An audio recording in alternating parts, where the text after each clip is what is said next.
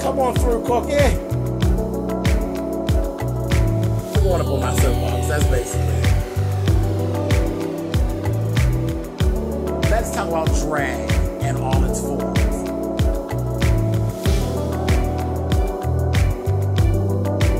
What, Cookie?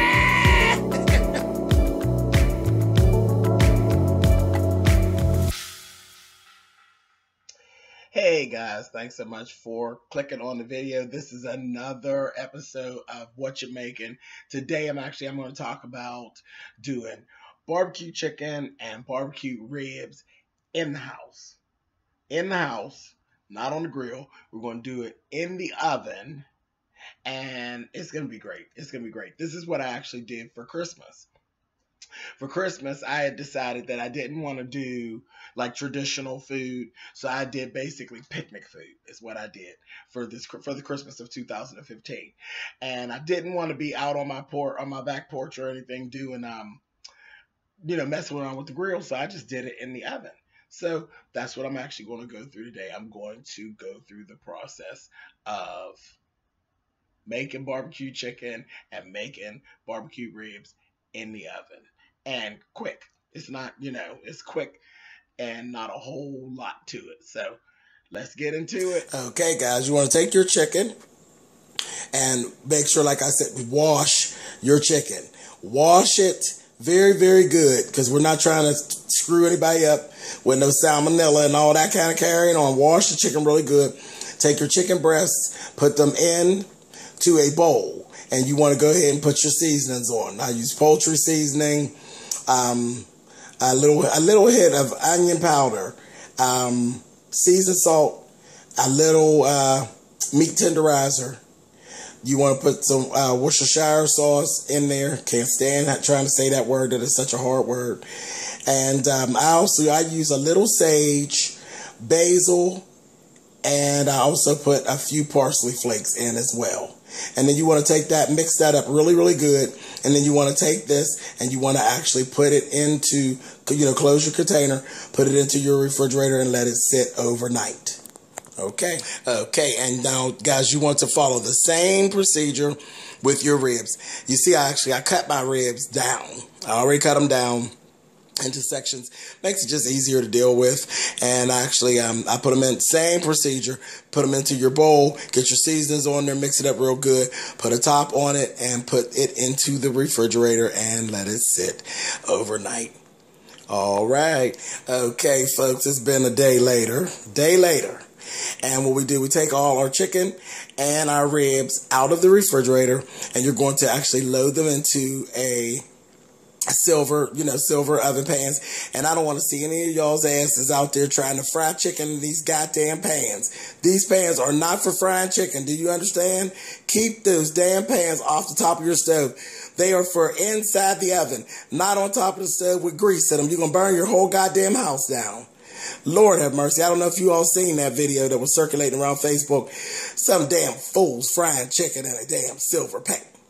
Foolishness, child. And moving on. Anyway, pour all of your contents into the pan and, situate things in a good fashion so everything can actually cook evenly. Now, the squares you see, take one stick of butter and cut it up and literally place it strategically throughout your pan.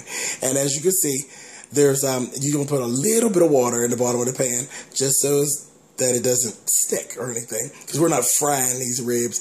We're going to bake these, and they're going to make their own moisture anyway, but that's just something I always do. Just a little bit. Just coat the bottom of the pan with water. And then you're going to wrap it up. There you go. Wrap it up with Reynolds wrap. Reynolds wrap. Not that shit from the dollar store. Reynolds wrap. I don't know about that dollar store stuff, so I can't tell you. I don't know how it'll work or don't work. Reynolds wrap. Wrap it up real good. And also, I double my pan. Double your pan just to make sure, because sometimes they have been known to have pinholes. And that's like I said, don't be frying no chicken and shit in it, because a pinhole in grease and a grease fire equals homeless ass. Anyway, all right, guys. So we're going to take this, Preheat your oven at 350, and you're going to stick this into the oven, and it's going to be in there for quite a while. So now take your little self and go clean up your kitchen. All right.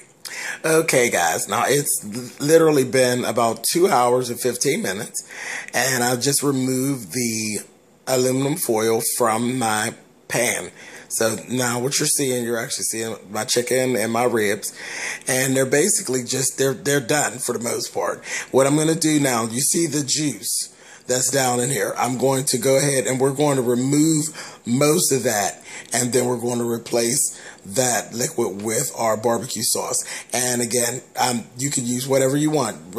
Today I'm actually going to use Open Pit barbecue sauce that's already done, purchased from the store, or you could actually use your own barbecue sauce. I do make my own barbecue sauce, but again, that's another video for another time. I'm doing the Open Pit thing today. We're doing quick. I'm being lazy. So, okay, give me just a second, and then we're going to get rid of this juice and replace it with barbecue sauce. All right, bear with me, guys. Okay, so here I've gone ahead and put the barbecue sauce. You want to make sure you get pretty good coverage onto your meat, and I'm going to rewrap this, and I'm going to stick it back in the oven for about 35 more minutes, and then that's it. We'll be done. All right. Just about there, guys. We're just about there. Okay, guys, I just took my ribs and my chicken back out of the oven, and this is your finished product, and it's just about time to eat. I know it took a little bit of time, but it was all worth it. All right, guys, thank you so much. All right, guys, there you have it. Like I said, ribs and chicken done in the oven, the Spill It Boy way. Thank you guys for watching. I appreciate you. Take care, guys.